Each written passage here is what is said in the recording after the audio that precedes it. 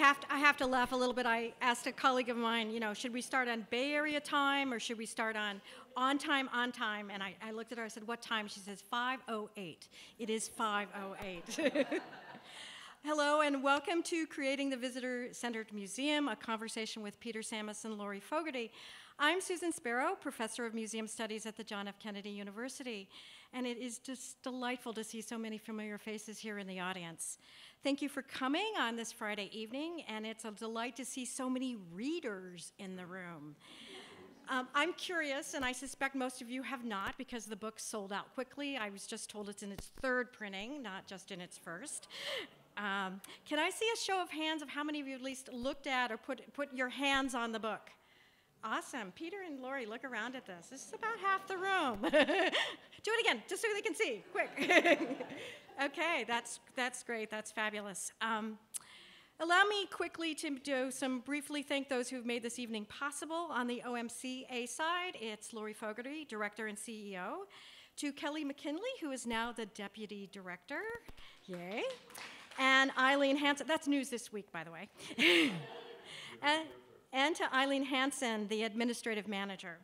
They have graciously offered us this space and to manage some of the on-site details. On the JFKU Museum Studies side, thanks to Chair Adrienne McGraw for her support, and to the team of students and alumni who've been here to help.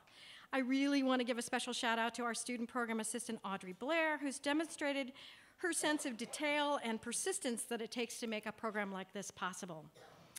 We at JFKU Museum Studies are delighted to be the instigator of this particular evening because our values align so well with the spirit and messages in this book. We've been focused on museums and communities essentially since our founding over 40 years ago, and this content is such a great match. So the program tonight's going to go somewhat like this. Peter Samis, Associate Curator of Interpretation at SF MoMA and co-author of the book. He's going to provide us with a quick overview to give the conversation a context. Peter's been at the forefront of figuring out how to use interpretation to support audiences as they wander through museum galleries. Lori Fogarty then will join him on stage for a conversation. Lori, too, is a recognized local, national, and international leader for her work in making museums become visitor-centered. She's been a thoughtful advocate and voice for opening up museums to our communities. Then, after their conversation, Peter's going to be outside the hall for a book signing, and if you don't have a book, you can get some in the store. So that'll be a moment to go buy some. And then finally, before we turn to the program, I want to make a few quick comments of my own about the book. In the acknowledgement, Peter and his co-author, education and museum consultant Mimi Michaelson, note in the book that it is the result of a dare from a colleague on the DC Metro during a conversation about museum interpretation. In deciding whether or not to take up that dare, Peter initially talked to colleagues to figure out whether or not he should write a book. One of those conversations he had was with me. After he explained his thinking, he then asked me whether or not I thought there was a need. Pretty instantly, I reacted with an emphatic yes. Will you please fill this hole in the literature?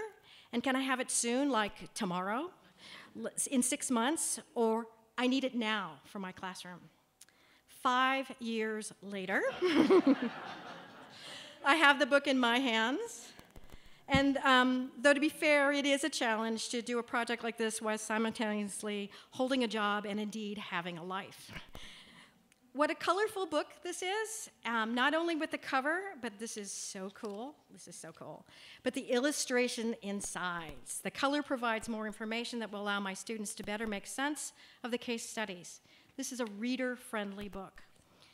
My delight with the color aside, more importantly, what struck me as I read this is how brave and honest a book this is for how it reveals the behind-the-scenes dynamics in creating the visitor-centered museum.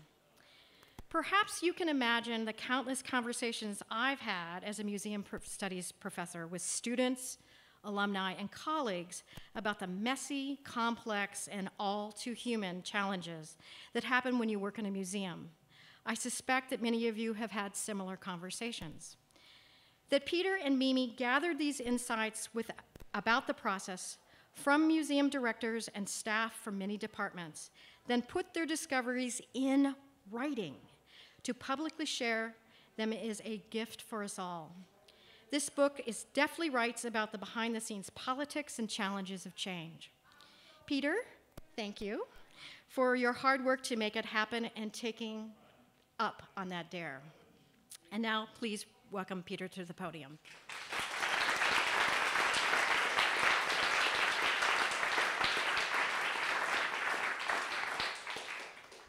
Thanks, Susan. Much appreciated.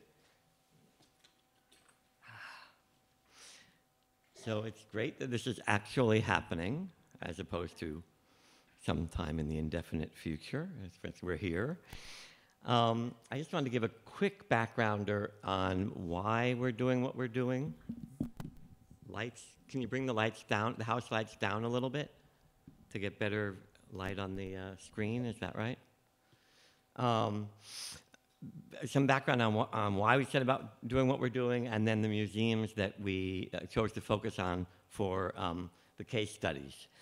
Okay, so museums always look great on the outside, and they're magnets, and they're on. When SF MoMA opened, it was on the front cover of the phone book in San Francisco, and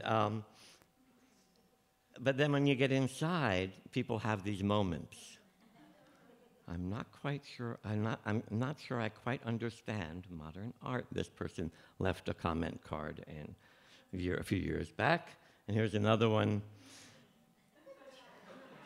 For Sina's benefit, it's someone entering a gallery with a camera around his neck with a big question mark and an arrow saying me.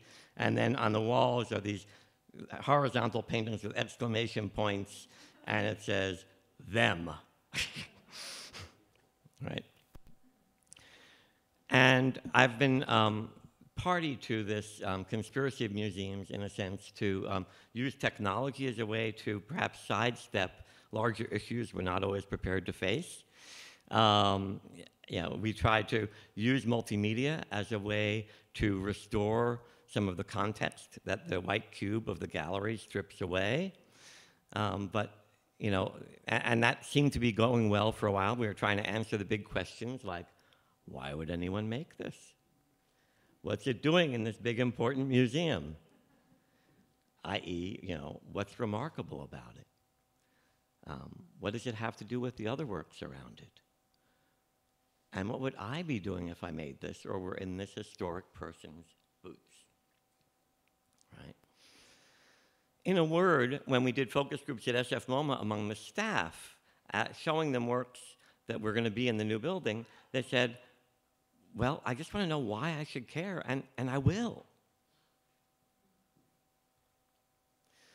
But the thing is, the elephant in the room is that the vast majority of American museum visitors do not use technology during their visits. So if we're looking at technology as our way of conveying this vital information and saying, oh, we've taken care of it, done, then we are actually really kind of taking an easy way out. And we're not really dealing with the magnitude of the situation. So that was a question we set out to find answers to. This is Mimi Michaelson in Glasgow, Scotland, having been served a crumpet of some kind. We sent emails out to colleagues, and we culled from about 60 sites that were nominated, 10 sites as innovators in the field of museum interpretation. They were mainly art museums, but we knew that art museums were notoriously withholding when it came to interpretation. And so we actually wanted to include some other kinds of museums as well that might actually raise the bar for us all a little bit. And OMCA is one of the multidisciplinary museums, for instance. And the Minnesota History Center is obviously a history museum, and so on. And then, so we did site visits to each of these museums, where we spent the first day entirely in the galleries without meeting with anybody on staff. And the second day, we had like a battery of interviews with everyone from the director to the curators and the educators and interdisciplinary teams. Came out with 1,000 pages of transcripts. And that took a little while. And over the 5 years, that probably took about a year to go through that and kind of make sense of it all. And they're from the US and Europe. So here are the museums in rapid succession. The Denver Art Museum, which actually, this doesn't show you the older building, which is when they started innovating, with things like this, this gallery here that's the Discovery Library, or the workshop over there in the Western Art Galleries where people get to have their own creative studio and creative moment. I have another photograph of that same space with Stephanie Powell in it from years ago. And then they're also thinking about kids and how can we reach kids in an unobtrusive way. Those are all bingo cards in that pocket on the left that write at kid height, and then the kids can do a treasure hunt in the gallery and find a way that they can enjoy themselves at the same time that their parents are visiting. Speaking of kids of all ages, here's the City Museum in St. Louis, which is, how many people here have been to the City Museum in St. Louis? Well, that's a lot of people. That's like everybody who's holding a copy of the book. I love that. A truly immersive playscape, very haptic. It's really about the physical and about going into this kind of adventure wonderland. It's not so much an art museum as a work of art that you move through, made by a public sculptor and his team. Then there's the Ruhr Museum in Essen, Germany. How many people have been to the Ruhr Museum? I had a feeling I'd get you on that one. Okay. Fabulous. It's an old coal washing plant. And it's basically kind of a theory of everything written through the lens of that particular geolocation on the planet. You go up this Rem Koolhaas designed 7-story escalator, so you're processed into this thing that used to be processing coal from the mine head below. And then you go through these different zones, including this one that actually almost looks like a modern art museum. Was inspired by the bullnose, white, pristine display case aesthetics of art museums. But what do we have inside that specimen object? A black lung from a miner who worked underground right on that location. Here's the Minnesota History Center in St. Paul, run by Dan Spock. Oakland and Minnesota have an unholy alliance to exchange exhibitions, which is when we are the beneficiaries thereof. Things like the 1968 show. And look what they do. They actually reserve galleries behind the scenes in which the prototype shows they think they might not have quite down yet. And they bring visitors in to try things out, especially the target audiences they want to reach. If it's kids, they bring in kids, and they run them through the show. If it's Dakota Indians, descendants of the Dakota Wars, they bring them in, and the people and the descendants put down on Post-its where the language is wrong. This was like a year before the show ever opened. Detroit Institute of Arts, one of those great facades that says this is all things holy and precious in our culture. And then understanding that the people of Detroit may or may not know or understand or have immediate access to the meanings of Renaissance painting, or for that matter, a Richard Long stone line, and giving on-the-spot didactics to say, well, what is it that's remarkable about this work, and what should I be looking at? Not to mention, how many people, maybe you're going to raise your hand and say you love this because I'm asking the question just out of sheer contrariness. How many people go out of their way to see decorative arts in museums? Okay, well, some people do. Some people do. Yeah, I certainly was not one of them. But, but I will say that at the DIA, it is one of the most amazing experiences because they put their decorative arts, all that, the chased silver tureens with boar and rabbits sculpted on the lids and the Sèvres porcelain and everything else. They put it into the context of as a way of like, this is all testamentary evidence as to why the French Revolution was inevitable. And you get to sit at this table and watch the peruqued servants lay out a 6-course dinner as if you're in a chateau in France with all of the voiceover, hour by hour by hour, and see one dish after another, each more opulent than the last, on the very dishes that are surrounding you in the cases. bringing it all back home, as Bob Dylan would say. Columbus Museum of Art, another of that same generation of architecture. Now they have a new building, so they're upgrading that image. Wonder Room for kids with artworks in it, and kids get to build things, and there's a Calder-mobile. They get to make their own mobiles. This is jigsaw puzzles, and that one was inspired by an Arthur Dove painting. That man was about to go back into the military. He was on weekend leave with his wife. They were sitting on a Sunday in the museum, making the jigsaw puzzle together, hanging out. Anyone ever been here? OMCA is, and who's that guy? I mean, really, look, I have to tell you, there have been many, many, many portraits that have been made before and after that guy made his. This is the You Are Here wall. And Kelvin Grove, one of these Victorian picture palaces and curiosity cabinets in Glasgow, Scotland, where Mark O'Neill, the director, when they finally decided they needed climate control and they closed it down, said, not only are we going to have climate control, we're going to actually make this relevant to our community.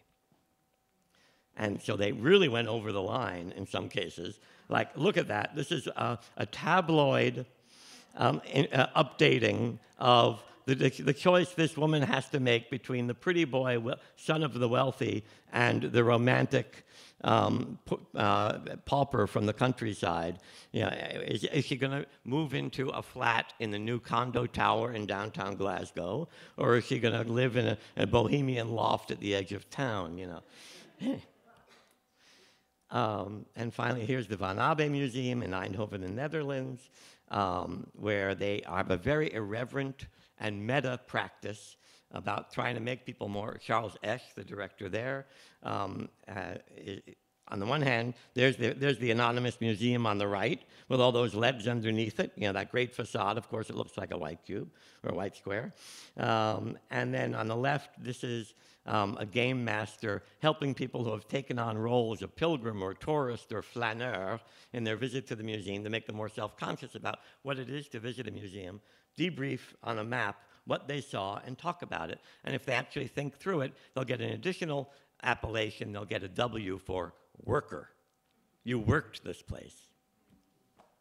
Finally, the Museum of Contemporary Art Denver, Adam Lerner, Sarah Bay, and their crew, who took over a museum that was kind of destined or built to be this kind of Kunsthalle of contemporary art, you know, for the collectors, the community, and made it into something that is really much, much more relevant to the community and engaging on many levels, really kind of stretching the mixed taste lectures, you know, like on Wittgenstein and puppies, or, you have to connect, first one expert on one, then another expert on the other, and then it's a free-for-all as you try to make connections between the two.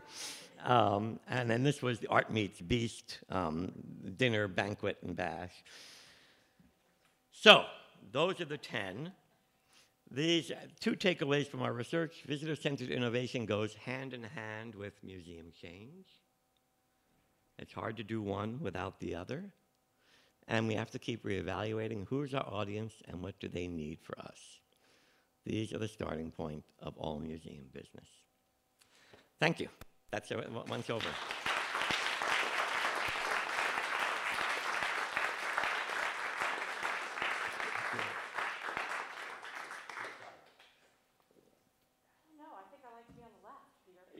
No, I'm kidding. Laura, in your new position, it might be better if you're seen on the right. No, but actually, you're on the left from the audience. There we go. That works. The mic's supposed to be on the The mic's okay, great. All right, well, welcome everyone. Delighted to see so many old friends here in the audience. And first, Peter, I want to just start by thanking you and congratulating you. This is a great accomplishment. And you know, a lot of people say that they're going to write a book, and now you and Kathy McLean actually have done that, right? And Kathy has a photo in this one. Yes, indeed. Of the Oakland Museum. Indeed. And a few good quotes. So congratulations. And just so people know, too, that Peter and I actually calculated this. We began working together almost 30 years ago at SF MoMA. So and there are other colleagues here that almost date back to that time. But the first time we worked together is Peter had done groundbreaking work in actually creating, it all comes around to labels, and we'll talk about labels, but had actually come up with the groundbreaking innovation of printing labels on a Macintosh computer. And I was going to help him try to raise money from Apple. So, you know, it all comes around. So we worked together a long time, and it's such a treat for me. And it's an honor, of course, for OMCA to be included among the case studies among these institutions. So pleased about that as well. So I just want to start a little bit. I mean, your first comment was that becoming a visitor-centered institution means change. And, you know, the field has talked about being visitor-centered for decades. And yet, you know, as we were saying, the fact that this took 5 years to come out, probably not a lot of change happened in that time among museums. So I want to talk about what the impetus to change is and what you saw in these institutions, because I think a lot of museums talk about being visitor-centered, but really shifting that into reality is really difficult. And among the case studies you saw, what was that thing that said, we're actually going to make this happen? What is that urgent need for change that inspires the change? I would say a couple of factors come to mind first. Is everybody here okay? Yeah. One is the director has to want it. And because if the director doesn't want it, there's no one underneath who's going to be saying, I'm going to give up my privilege, right? But the other thing I would say is that it really helps if you're not in a tourist town. Because if you're in a tourist town, and that could be London or Paris or New York or San Francisco or Los Angeles even, you've got half of your annual visitorship coming in the gate just by ticking off the top 5 things they have to do in that city. If you're across the bay from a tourist town, for instance, or if you're in Detroit or Columbus, you know, you have to develop a relationship with your community because they're the ones who are going to be coming back. And if they're not coming back, your halls are empty. So it seems to me that those are the two things. Yeah. Yeah, I often would say we can get away with anything in Oakland, and we do. And that's true. I think that there's a real compulsion for that change in bringing people in, and then I think it is also a sense of moral obligation as well. And so I wanted to ask a little bit about that. In these case studies, you feature some museums that really have had a visionary director, have had somebody who, like the City Museum, where this was comes out of their own imagination.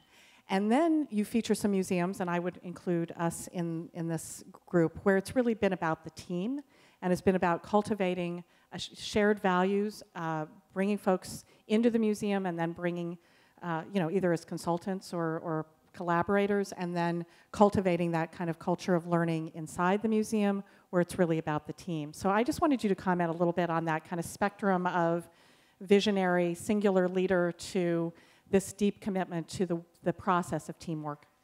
Yeah.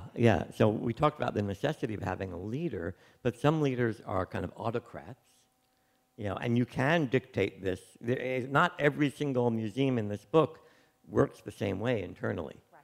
You know, Bob Casserly, the artist, the public sculptor artist, you know, wizard behind City Museum with the flying buses and planes, you know, he loved to destroy things. You know, forget Picasso, creator and destroyer. It was Casserly, creator and destroyer. I mean, he died in a bulldozer turnover, you know, at Portlandia, his new cement wonderland, you know. He was fearless, and he was, you know, constantly creative. And it's like the only way to get something done in that museum was to say, Bob wants it, right? At the Ruhr Museum, I would say that it's largely the vision of Ulrich Borsdorf, but he had a big team of a lot of scientists, you know, what they call scientists in Europe, what we call humanists in America. Yeah, historians and things like that, you know, Wissenschaft things, you know. and then you got people like Adam Lerner and Charles Esch at the other end of the spectrum with MCA Denver. But Adam Lerner is a charismatic leader who, along with Sarah Bay, they were both actually working at the Denver Art Museum. They met at the Denver Art Museum, and ironically, they felt like, oh no, this is Denver. We think of as like this pioneering research, audience research-based publishing museum that has led so much visitor-centered innovation in the field. They said, oh no, this is so not working. It's still too balkanized. Let's do something completely different. And they ended up doing this, mixed taste lecture series that ended up landing them the directorship and the head of programs at MCA Denver in that beautiful David Adjaye building. That's David Adjaye's first museum in America, not the Smithsonian National Museum of African American And they Culture. were in a strip mall before that. Yeah, building, they were out at Belmar in the suburbs, right? So there's this kind of creative ferment there that comes from those two and their inspired, playful mania. But on the other hand, they also are able to identify people they can bring in on their team who like that and who they can work with, and then they give them enough rope to hang themselves with, and they don't hang themselves, they do well. So that, they can create that kind of team atmosphere and pass it on. And I would say Charles Esch at the Van Abe, is another charismatic, intellectual, visionary leader who excels in upsetting the apple cart in some ways, and he has to have people who work under him who will make sure that it all holds together. Right. Yeah. But then these other places like Oakland and Columbus and Minnesota History Center under Dan Spock and Detroit, these were the directors who saw, these were large institutions. They knew they needed to work cohesively, coherently across the institution. The staff is much larger in a lot of these places, but they had to kind of reinvent their processes. One of the great things, can I just say one thing that Graham Beale did? Sure, since absolutely. He's another SF MoMA alum, right? He actually hired Janet and me. When we And I think back in the day, we would not have thought of Graham being one of the leaders of a visitor-centered institution, but he came around. incarnated British aesthetic authority. Little did we know that he had been trained under Julian Spalding, the real, anyway, radical in the UK. In any case, one of the things Graham did was, he said, we need new stories about it. We're reinstalling the entire Detroit Institute of Arts. We need new stories about our collection. And we're going to have the curators pitch stories to focus groups made up of non-specialist members of our staff. We know that the people in finance, the people in operations care deeply about this museum. They love this museum. They just don't know about art. So we're going to have them represent the great unwashed beyond, who may or may not care about the museum, and we're going to pick stories to these people, and they're going to give thumbs up or thumbs down on whatever the stories that the curators give are. And sometimes the curators have to dig pretty deep beyond any of their normal ones in order to get something that would hook, that would have some Velcro for their colleagues. But they wanted to do it because it was for their colleagues. They knew them. Great example.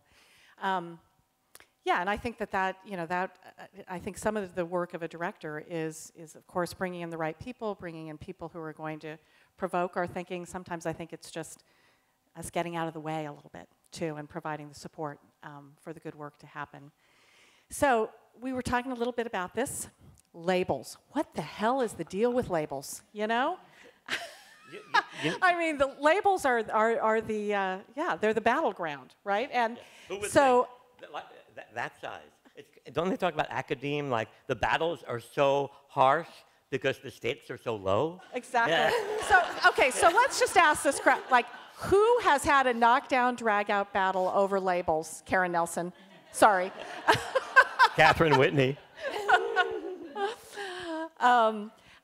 I mean, it is so funny to think about, but there are a number of stories in the book, in various case studies, whether it's the size of the font, the size of the label, the number of words, the language of the words, who gets to do it, who gets to rate it, who gets to edit it. What's the deal with labels? Well, I think it is a little bit about, because it's the only, in kind of the museum rule book of, especially the art museum rule book. This is really, it's a neurosis particular to art museums. I don't know. I think there might be some science museum people that might argue with that. Well, okay. I just know that it's most aggravated and most egregious in art museums. So, I mean, there is this aesthetic of the white cube of the gallery, against which that is the kind of irreducible litmus test against which any object, urinals included, can now be deduced as art, right? So in that world, invisibility is paramount, in terms of not distracting. But of course, as you guys learned, when you brought teenagers in from Oakland, they said, what did they say when they saw the gallery? It was, why is it so wide? It feels like a hospital. Yeah. The sterility of the environment. That's right. Was How come really there's no color on these walls? Was something wrong with you guys? And we're not even talking about black enders. Yeah. Right. But so anyway, I think that because it's like the one codified thing that actually does pass muster as the way in which art museums are allowed to communicate and have a voice with their visitors, that it becomes this intensely charged terrain. And so people are like, no, my pencil, no, mine. But it's absurd because, we're not asking the visitors what they need. We're just saying, this is the one tool we have. It's like, everything looks like a nail. Everything looks like a label. And this is our problem. If you go to other kinds of museums, and these museums, you go to Columbus, Marilee Mostov will tell you about connectors. And she's got a list of 15 different connectors. They're not, and because she knows that most people don't read labels. So if they don't, if you're channeling everything into that label, you're freighting it with so much intensity and weight, and maybe it's legible, and maybe it's not. Maybe it's comprehensible, and maybe it's not. That's where the voice issues are. That's where Graham said, educators, you give some talking point, some questions and bullets that you want the curators to answer. You think that the public is going to want to know about this artwork. Curators write pages, and then all that gets sent to Catherine Whitney and a handful of other writers around the country, Make it and they come up with a language that they can go on the labels, because we're taking the pen out of your hands, and we're sending it cross country so that neither of you can say, I got it. You didn't.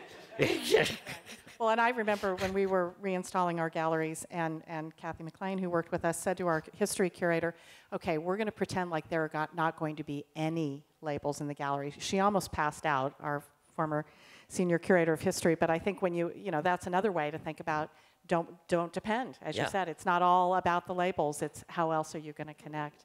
At SFMO, when we've had like 12 different modalities for connecting with people around an artwork or around a show, that's what works. Right. Because each one reinforces the others. Right. Analog and digital. So that coming to that conclusion obviously comes from a lot of work with visitor evaluation and prototyping and testing. And that's just absolutely one of the key themes of the book, is these institutions who have had a real commitment. And I'm quoted in the book saying, I remember when we were interviewed, I think it was by Art Forum or Art in America, right before the opening of the museum, and I was talking about prototyping, and the writer said, "What is prototyping?" So let's rewind. So I just want you to talk a little bit about the importance and how you've seen. I mean, there's a whole range described in the book, from dedicating spaces like Minnesota does, to the focus groups, and focus groups with the finance and operations staff. So a little bit about the importance you see, and is that a real link between these kinds of institutions? Yeah, it is for most of them. Now, I can't say, it's not universal. Once again, like, Bob Casserly would have been like Steve Jobs. We don't do focus groups. We make it and they want it. Right. That kind of thing. But by and large, I would say that most of the museums, all the museums that work by team, depend on both small, capital E, as Mallory McDermott would say at Denver, both capital E and small e evaluation. So capital E is when you bring in Randy Korn or some outside consultant, and they actually do a rigorous, or Wendy Malick or others, and they do a rigorous evaluation of what what your visitors understand or don't understand about a topic, what the teachable moments might be, what their misconceptions might be, and you get some real data from which you can begin to develop an interpretive design, right? Small e is like you go into the galleries and you talk to people. Right. You go into the galleries and you watch people, and you observe them. You mock something up, and you do a paper prototype. You run it by them. You sit in the atrium and you say, does this make sense to you? What are your questions? That's both of those become key. Yeah, absolutely. I'm curious if people see that this is happening more and more. I mean, we know in science and history museums that it's happened for a long time, but I'm curious if you feel like you're seeing more of that in art museums. I mean, SF MoMA now has in-house evaluation, right? To some extent. Well, I remember, where's Kelly? So last year we were at the Association of Art Museum Directors Conference, and we asked the audience, there were over 200 art museum directors there, how many museums had in-house evaluation? Maybe 2? We were one, right? And Detroit was one of the others, so interesting. And Detroit had 2 at one point. That's right. Yeah. That's right. That's right. Yeah. And ours has a split personality, so it, so it's almost the same thing, right? But it's absolutely essential. I couldn't agree more. Because how do you know if you're hitting the mark if you don't know where the mark is? Otherwise, the mark is the one that you have in your head, which is then you're talking to yourself again. That's right. Well, and then the other, and the challenge I think too for art museums in particular, and I think you talk about this one with the Columbus Museum, which is the role of the artist. And when you are working with a living artist and their vision around how their work is presented in the gallery, coming up with that challenge that, there may be other interpretive voices, bringing the visitor's perspective in, saying, you have this wonderful idea about your aesthetic, but our visitors are just not going to go for that. Is that one of the biggest issues you saw or heard about, especially in contemporary art museums? Well, with contemporary art museums, it's absolutely essential that the artists understand that the museum puts visitor experience, puts a premium on visitor experience. And so that they're not going to say, bend over and say, whatever the artist wants, we're going to keep it completely pristine. We're not going to have any interpretation. We're not going to have any, any bridge between, this is the contradiction in contemporary art because, of course, everybody, if you're a contemporary artist and you're finally being given a show in a museum, in a gallery space, you want it to look like you want it to look different, but you want that white cube of the gallery to be just as pristine for you as it was for everybody beforehand. And you don't want to start, polluting and junking it up with all that, dumbing down. The ultimate taboo, the ultimate tar, the ultimate brush to bring to anybody. You might as well call them Makami in the McCarthy era. I mean, this idea that actually communicating with people is tantamount to dumbing down. And so there's this, so in visitor-centered museums, they lay out the ground rules in advance, and they say it's going to be really important that that whatever you do, we frame it in ways that our visitors, whom we know, whom we have researched and are experts in, will be able to appreciate what you're trying to do here, and not just the cognoscenti that in New York or somewhere else, who would come in and recognize it as, oh, very hip. That's interesting. That's intriguing. It has to go further than that. Yeah. And I think it goes for traveling exhibitions and guest curators. It's almost like you have to sort of go through the initiation rites. I mean, we face that all the time with traveling exhibitions. And okay, this is of interest, but we're going to have a lounge. Just warning you. Yeah. So getting into the structure discussion and the silo busting. So beyond this, I think the book makes such an important point about this goes beyond, interpretive planning and new ways of audience research and evaluation. It goes to the heart of how the museum is organized and the structural challenges and the culture change that's involved. And I just wanted you to speak a little bit to, I mean, that's where I think, Susan, you said it was really brave. These are hard decisions, they're hard hiring decisions, they're hard firing decisions, and just kind of how forthcoming were the institutions that you talked to about this, and how much do you now see coming out on the other side of writing this book that that's a really critical ingredient? Well, I think there's no question. It's huge. I mean, and we were humbled by how honest people were around that table, in each museum we went to. And also how passionate they were and how enthused they were, and also and how much they kind of enjoyed working together, but even if they had different points of view, but that they were all really passionately committed to both the museum and its public. And a place like Minnesota, I mean, you think, those people have been working together for so long. They are such a high performance team, between the exhibition designer and they don't even have a word curator there. They've got like the exhibit developer or something, and then they've got the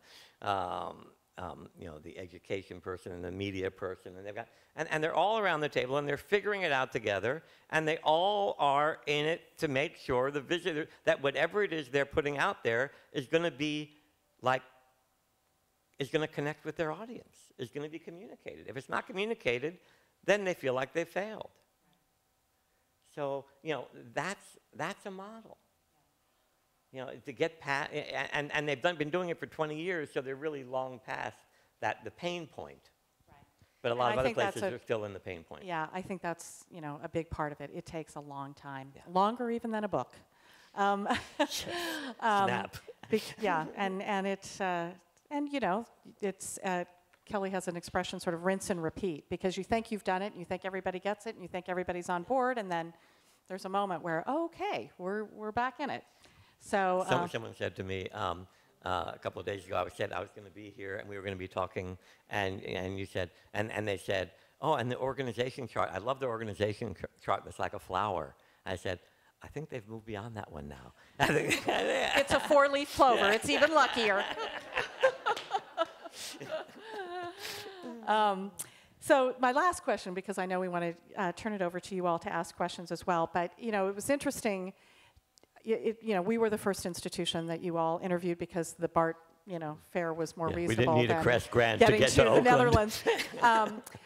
But it is kind of interesting to me because I think we talked 5 years ago, and I see our trajectory really in the last few years. The focus on being a visitor-centered institution, and then I would say moving toward being a really community-centered institution.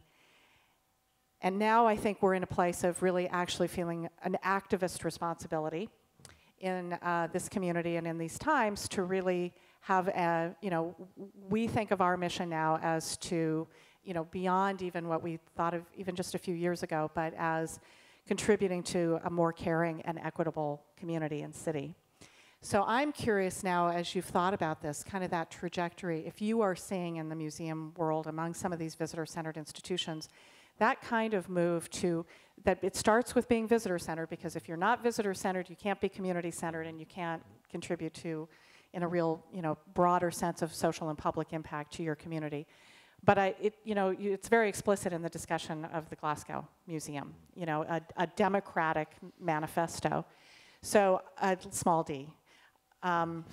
Please. And so I'm just curious, well, I think it was a capital D in that case, but anyway, your sense of, does this move toward that even broader, this commitment to being visitor-centered starts to move toward a different kind of positioning around values and purpose? Yeah, I think, I thank you for talking about OMCA and your own transition here, because I think you guys are a model in that.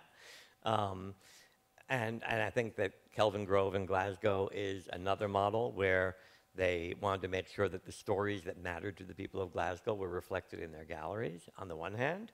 But the community-centered thing, there are two sides to it. On the one hand, you want to be community-centered because you want your community to feel comfortable when they come in and when they become visitors. But then there's another movement, which is when you go back out into the community. And I think that actually, In some ways, SF MoMA is actually excelling or moving in that direction in a really fruitful way. But what I would say I just want to mention that what Glasgow does is they actually have the Open Museum, which is it too has two parts. There's a facility at the edge of town where most warehouse facilities are. They're perennially at the edge of town, where anybody from Glasgow can go and ask to see anything in the collections of all the museums in Glasgow, because they're all public city museums. Or many of the museums in Glasgow are city-owned museums. And they can, whether it's anything that's not on view in the galleries can be seen there. It can be the rack of Salgado photographs that I saw in storage, or a Rembrandt, or any whatever, or the old London, it wouldn't be London, Glasgow bus, omnibuses or things like that. Anything that's not on view, people can go see. But then conversely, they also have these kits that community groups can take out and make little exhibitions in the senior centers, in the halfway houses for the mentally ill,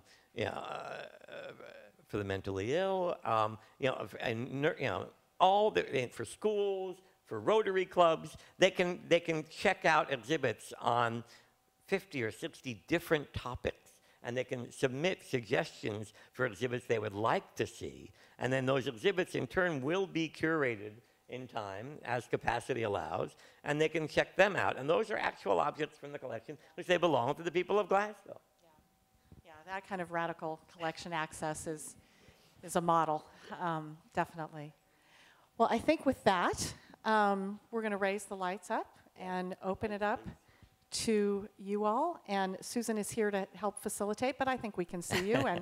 and Oh, who's that man? I'll hand it to John. Hi, thanks. I'm really curious what you learned about longitudinal evaluation, which has for a long time been a kind of holy grail for museums. Prototyping, talking to people as they walk out, it takes a lot of work, you have to be committed to it, but trying to figure out what people learned that they don't know they learned right when they looked at what you showed them and when they left. I remember we had a conference maybe 15 years ago at SF MoMA about that, and hardly anybody had figured out how to do it. They were trying to do it at Monterey Bay Aquarium, I think. Do you see any motion in that area? The good news, I know John Falk's been doing a lot of work in this area, and the good news is that we're not the only two resources in this room, and there are people here who know more about this and teach this. So anyone want to take this on? Margaret, Lisa, Wendy. Longitudinal. Yeah, long-term studies over time. And what we know about what people retain. sounds like a master's thesis to me at JFK. I'm hearing it. Bridges has done work in that arena. I haven't done that kind of long-term myself. So Crystal Bridges, even though they're a new institution, so. Yeah. And they've done it specifically around school field trips, right? Mm-hmm. In the back?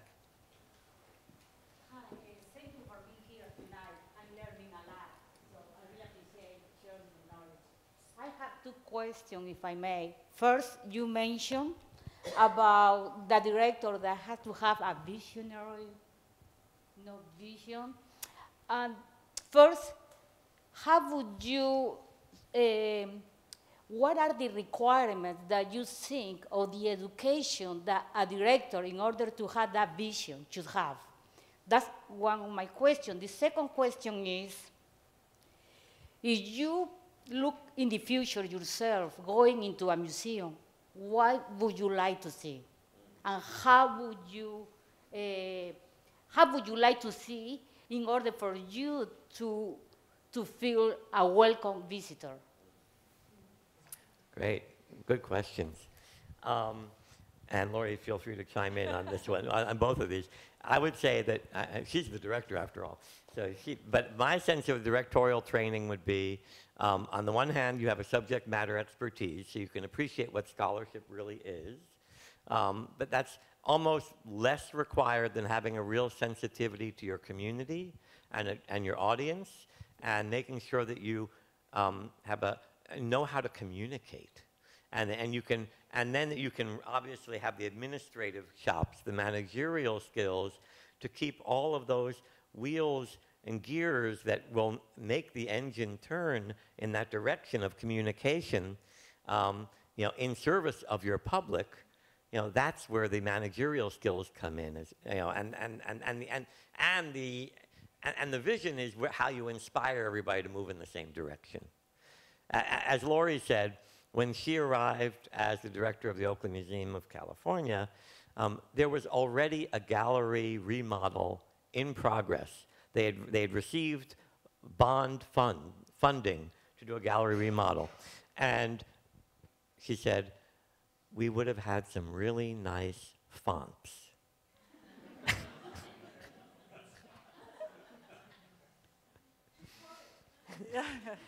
She pulled the plug on that. Go ahead.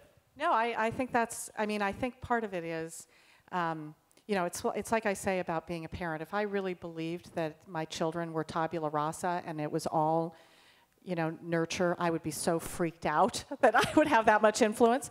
And it's kind of like, I feel the same way about being a director, which is, it's actually more about listening and hearing, putting together a team who you're willing to trust and actually be challenged and change your mind and be ready to hear new voices. And, I want to say Jay Shu was in the room from the Asian Art Museum. He would probably say the same. But, I really credit the people, Kathy and Karen and, who were part of our reinstallation, and now Kelly and Penny and others who will say to me, we're on the wrong track, or this has got to be different, or are you ready to, go out on this limb?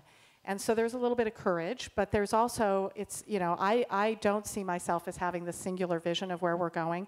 I see this being an act of, of co-creation with our staff and our community, and then every once in a while having the courage to be able to say, wow, we're going to have to do something different then. So I think that's a big part of it, and asking where we're going for the future. I think that's part of asking our community what we need to do and what needs we need to respond to and where we need to contribute. It's both about where we see we want to be, but it's also most important to say to our community, what do you need? Where can we play a role? And how can we contribute to, to your imagination and inspiration and to the betterment of our community? Yeah, that's great. Hi, I'd like to have some thoughts about agile and nimbleness. Laura, you talked about some social community activism. A week ago, the Trump administration announced a travel ban from 7 countries, and a week later, MoMA, New York, had an installation of artists from those 7 countries. Bravo. Yeah. They didn't do any prototyping, and so I'm wondering, what about, visitor-centric museums being nimble, quick-witted, and risk-taking in these uncertain times and different times? Well, we're trying hard to do that, and you can speak to this too.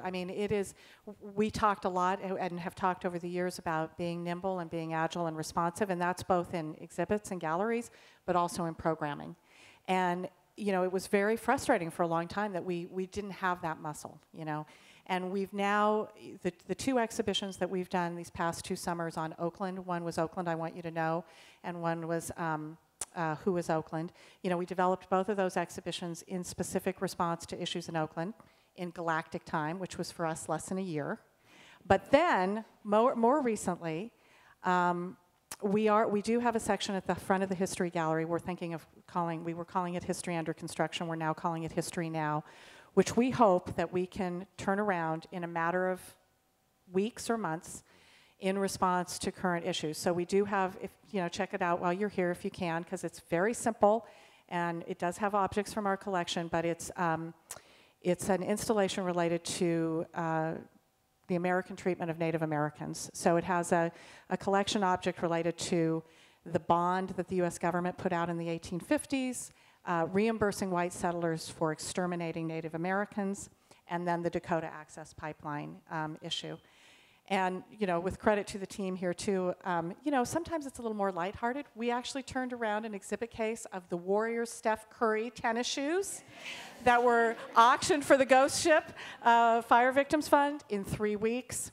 And so we're trying, and that's going to be really, I mean, I think that's going to be part of our biggest challenge, whether it's programmatic or, you know, in physical exhibitions, and is to be able to be responsive and to try to do that. And a lot of credit to our team, who has now, you know, figured out how to turn this kind of thing around. A lot of them are here, so I just want to add one thing, which is that speaks worlds about how OMCA has turned into a community-centric institution, you know, where that people aren't going to wait for a blockbuster to come here necessarily. You know, it's because every Friday night there's something going on here. You can come back again and again. There's a reason to be here on a much more frequent basis, so that having this kind of rhythm of being responsive, if you're only changing your exhibitions, you know, seasonally, and you're only going once a year, then it's not that important to be responsive on that kind of a basis. But if you're actually beginning to engage your community, and your community is beginning to come on a more frequent basis, then that dialogue can actually be meaningful. And I would say the installation we just did is a prototype. I mean, you'll see that there are things that are paper up there, because we hope that this will infuse our history gallery reinstallation with more content on the issues of Native genocide. So, other questions? Uh-oh, this is a scary row right here. Yeah. Is this the agent provocateur? This is wonderful. Thank you so much for this. I'm doing a session at AAM this year called Struggling Towards Visitor-Centeredness. Slouching toward Bethlehem. Yeah. Crawling. Yeah.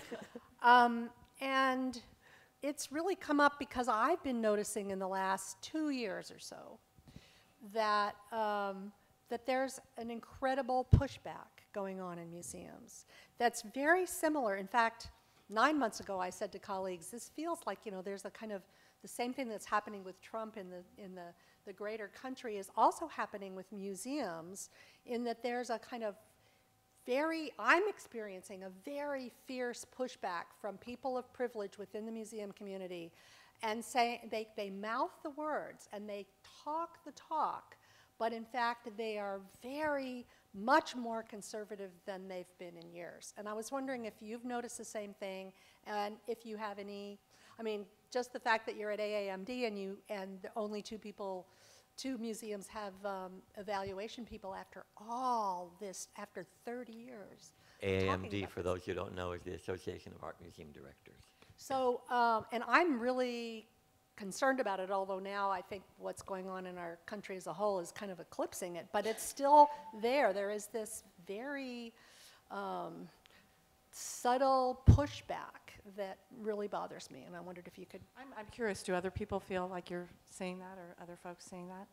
Absolutely. Yeah, absolutely. Sina, say more. How are you detecting it? That wasn't really an invitation to comment. No, it was. It really was. Well, I suppose I'll weave this into the comment I was going to ask you, but I don't want to hijack the previous question. But it sounds like the core of this issue has to do with a return of agency to the visitor, because representation, whether it's persons of color or people with disabilities or different sexual orientations, whatever the case may be, is pretty lacking. Pretty lacking not only in terms of the artworks on presentation and things of that nature, but it tends to be treated as a one-off event.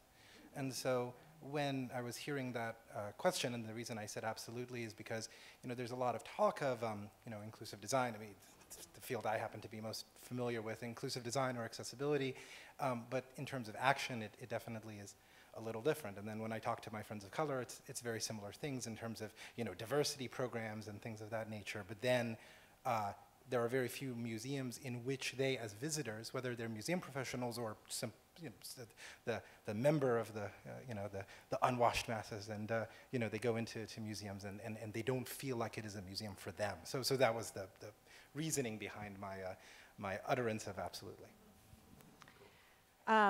You know, I guess my part, that's really interesting, and I'm going to be paying a lot more attention to it, and I do think that there In your is new capacity as president of AAMD. No. But Change them, Lori.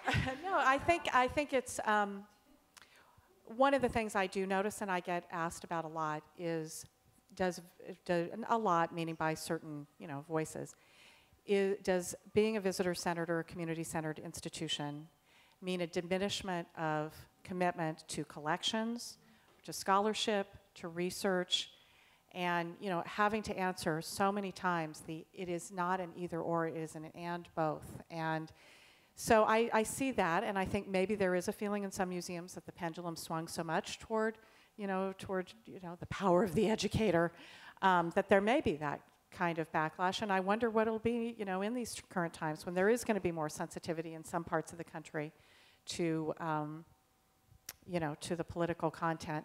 But, you know, and I've also gotten asked, so, you know, the Oakland Museum of California used to do art shows. When are you going to do art shows again? So, you know, there are those tensions for sure. I would say one other thing along those lines, which is that with the resurgent power of the art market and the hyper-inflated prices of contemporary art in particular, I mean, you know, you can get Rembrandt prints pulled by the master's hand for far less than, you know, much contemporary art by 30-year-olds, you know.